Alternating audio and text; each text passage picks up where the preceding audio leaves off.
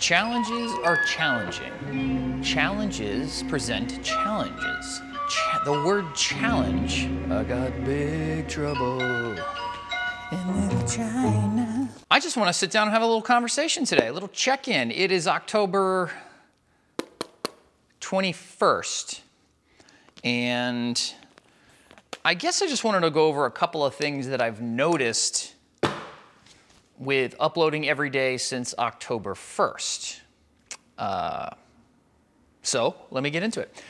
The first thing that I will touch on, or that I've noticed, is, yes, like the intro said, or like the opening said, I have to constantly remind myself that uploading or vlogging or creating something every single day for 30 days, it is a challenge.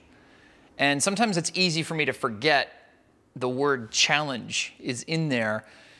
And I don't know if you're anything like I am, but oftentimes struggling for me is never really the largest or the biggest struggle.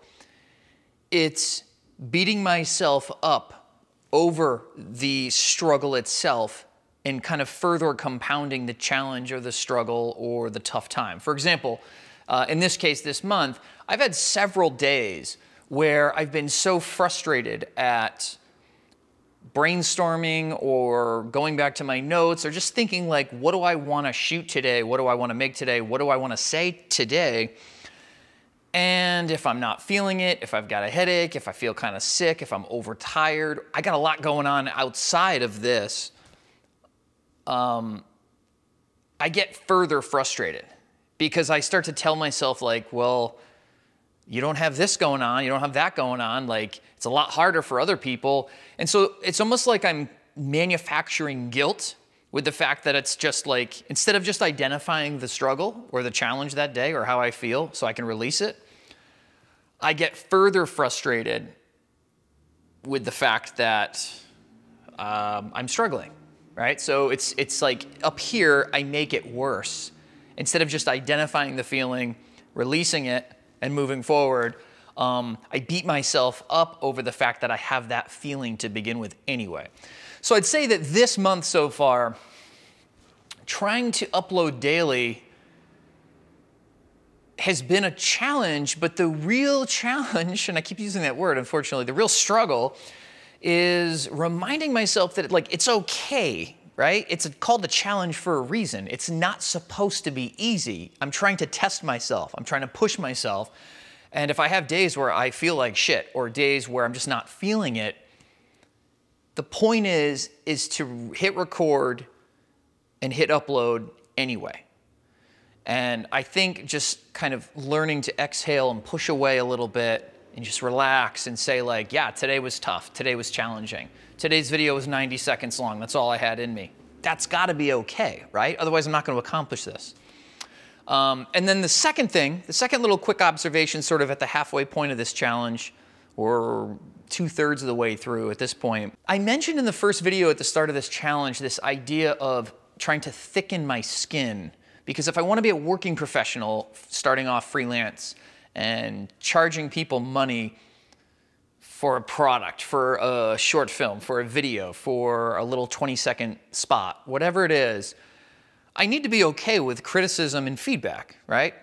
And I think what's really interesting about the YouTube space and kind of online in general is you're bombarded with people's unsolicited feedback. And there's a couple schools of thought here, and I can actually hear some of my friends right now and what they would say to this, is you're putting your work, your picture, your video, your words on the internet. What did you expect? And I think that that's different. I think that it doesn't necessarily, at least for me, I don't feel brave because I upload videos to YouTube.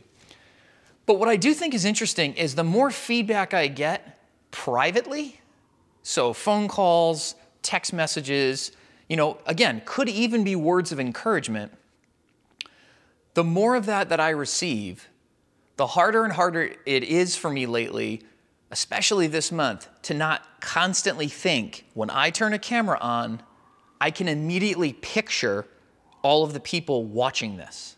Like I know them. The majority of comments and feedback that I receive on my channel is not from strangers.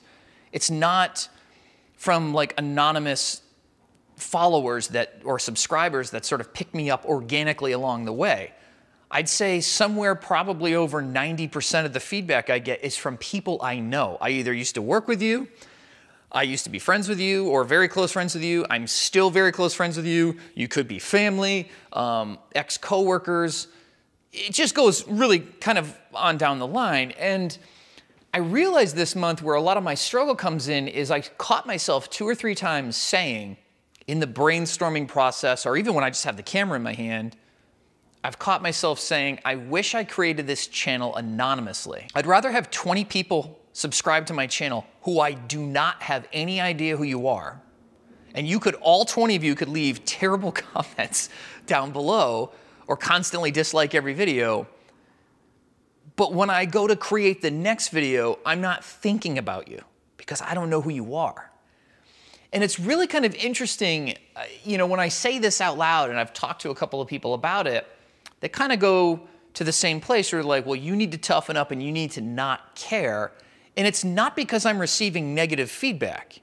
It's not because I'm receiving criticism or constructive criticism. When I'm looking into the camera, or I'm recording into a microphone, or I'm sitting down in front of my editor, or I'm hitting upload, or I'm writing down ideas that maybe I'd like to flesh out or I'd like to make, it's hard not to picture the people on the other end of that video watching it because I know them. And I guess it's just kind of an interesting observation after, 20 videos so far this month that I didn't realize was a thing before. When I, in the past, have gone a few months between uploads, no matter how personal the project is, and I have a few that are very personal to me, I never really sat there and thought to myself, gee, I wonder what this person's gonna think. I mean, I made a video on divorce, and this might sound strange or shocking, but I never once thought to myself, what will my ex-wife think when she sees this? I just didn't think about that. And I think maybe I wasn't creating often enough to have that kind of enter into my process. But anyway, so it's really just those 2 observations I wanted to share. Just a quick and dirty video today, kind of like a progress report, sort of observations, which I have a whole list of in my journal that I'm making or noticing this month so far. So I'm excited to kind of, this is like I feel like I'm in the back 9 of this challenge, and I am gonna continue forward, and hopefully I meet that goal of the 30 videos in 30 days. And then I'd like to do a longer video, a little bit more fleshed out of what I noticed, good, bad, indifferent, whatever. So yeah, that's all I got. Thank you for watching today. I love you. I'm all alone today. Pearl's very busy. It's a Pearl-free episode. Wait, is she here? Yo, up jumps the boogie while the beefs with a black hoodie and baggy jeans. Got that heat for the rap fiends. Hood rats and queens, cats in the streets. To the brothers who practice their beans. Team reign supreme, plain to see.